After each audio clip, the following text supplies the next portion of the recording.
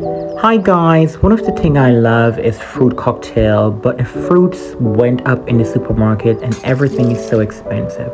So I have some fresh cut strawberry and I'm just going to use a bunch of 99-cent can from Dollar Tree. So I picked up some Dollar Tree fruits and I'm using all of that. This is peach. I'm trying to cut it up a little, break it up a little. And I'm going to add the cherry filling, the cherry pie filling.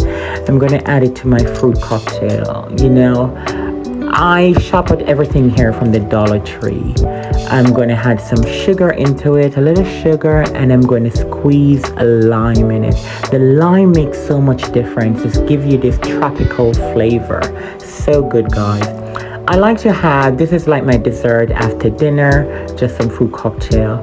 But get real pineapple. You can get the pineapple at the supermarket for $3. You can pick up a whole pineapple and peel it yourself, because this pineapple is not good from the can. I use it and it does not taste of pineapple at all. It's almost like they wash it out and take out all the juice out of it and just leave the shell. So here it is, guys. Normally put it in some small container and put it in the fridge so it's easily to pop out for dessert, just a small little container. I didn't have the small container. It's the Girl Purchase, reminding you to live well.